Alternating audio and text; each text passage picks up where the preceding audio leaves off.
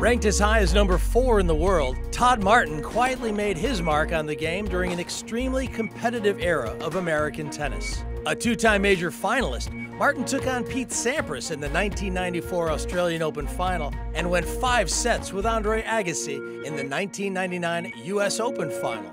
Despite missing out on Grand Slam glory, Martin consistently went toe-to-toe with some of tennis's legendary figures. I often refer to myself as U.S. tennis's version of the 5th Beatle. Nobody really knew about me, but I had a place in the game, and having 4 guys that had their days chronicled, their weeks chronicled, and their years chronicled and critiqued, I was free and clear of that.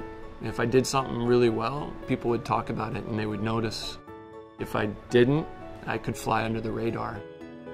Martin represented the U.S. in Davis Cup play for many years, including in 1995 when the U.S. beat Russia in the Davis Cup final. Whenever we were together and competing for Davis Cup, everybody put their ambitions for themselves aside, and we went out and competed as a team.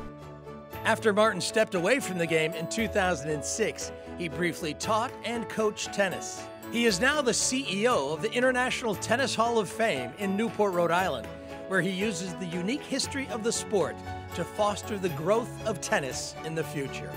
I see the history of our sport being a vehicle to help grow the future of our sport.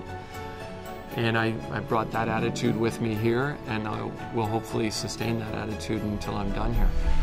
Tennis Story, presented by Tennis Express.